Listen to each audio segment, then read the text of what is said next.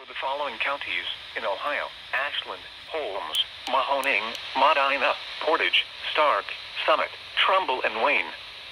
Freeze warning in effect from 11 p.m. Friday to 11 a.m. Eastern Daylight Time Saturday. What? Sub-freezing temperatures as low as 26 expected Friday night.